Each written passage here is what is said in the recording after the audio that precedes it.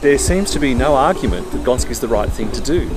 Yet, for some unknown reason, we just keep fighting against federal politics and federal politicians who don't understand that this is the right thing to do.